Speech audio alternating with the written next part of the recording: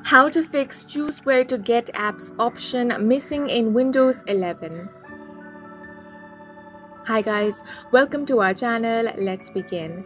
If the option of choose where to get apps is missing in your Windows 11, then in this video I will guide you step by step on how you can fix this issue. First of all, open settings, then open apps. Now here click on the option of advanced app settings. Here you should be able to find the option of choose where to get apps.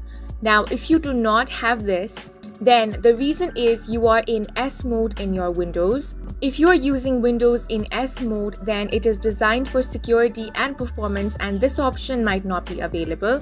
To check which version of Windows you are using, you want to click on System, then select Activation. Here you should be able to find the version of your Windows.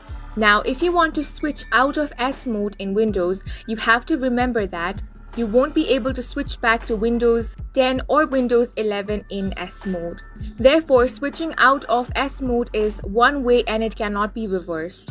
If you still want to switch out of S mode in Windows, then you first of all want to open Microsoft Store, then search for switch out of S mode. Here on the switch out of S mode section, you should be able to find the option of Get.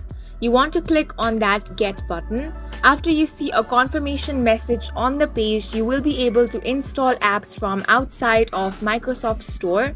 And that's it for this video. If you found it helpful, please make sure to hit the like button and subscribe for more videos like this.